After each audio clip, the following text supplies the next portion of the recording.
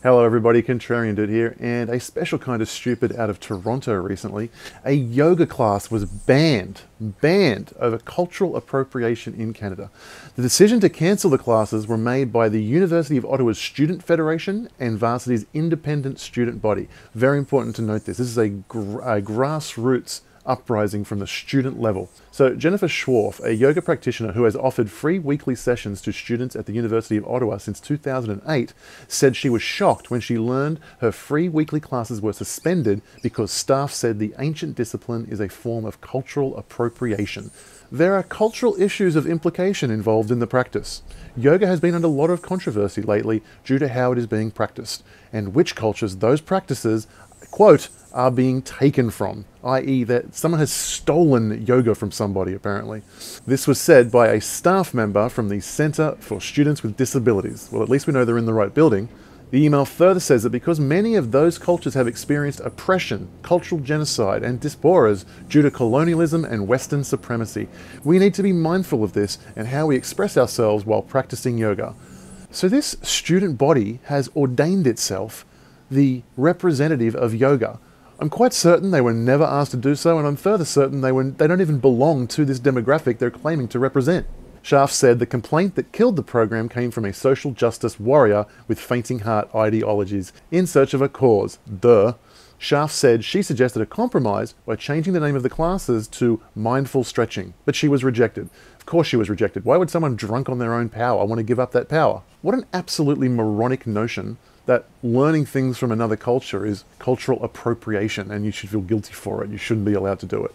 It's nothing short of ridiculous. Should we ban learning other languages? Should we ban learning anything about other cultures? This is insane. And if you're going to do it, well, now you have to do it universally. So we don't want to be racist here. We just want to apply the same rules to everybody equally, right? So sorry, non-Western cultures, you have to give back abolitionism. That was a Western idea. You've culturally appropriated it from us.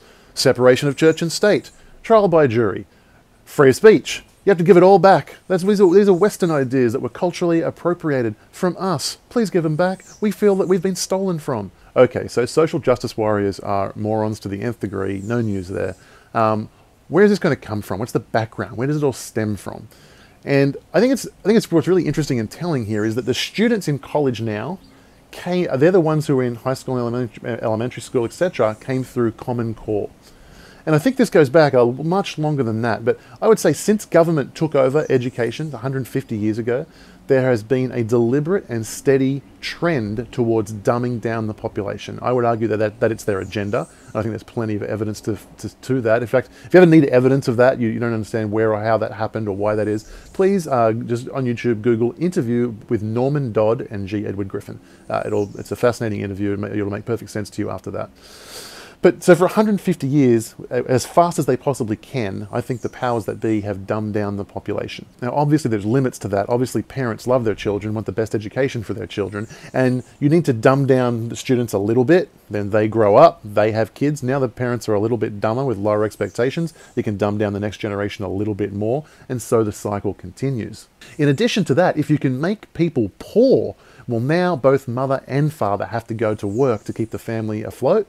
And so now there isn't a parent at home to observe the ridiculousness that's going on in schools or to correct the mistakes by educating the child at home. So we're now at a point where things are accelerating very, very quickly where, sadly, I think on college campuses, these social justice warriors with these ridiculous causes are now the majority. They're more than happy to forbid a human being from practicing yoga.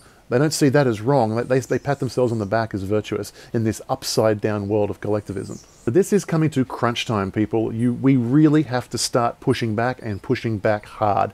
No matter what side of the aisle you're on, left or right, these social justice warriors must be stopped.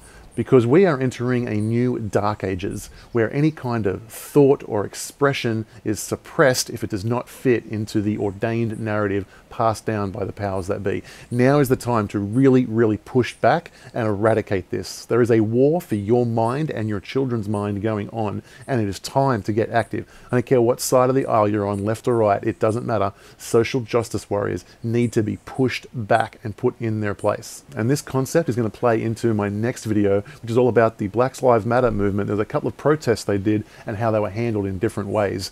And we're going to talk about that in our next video, so please subscribe, like this video, dislike it, comment below, let me know if you agree or disagree. I look forward to seeing you soon. Bye-bye.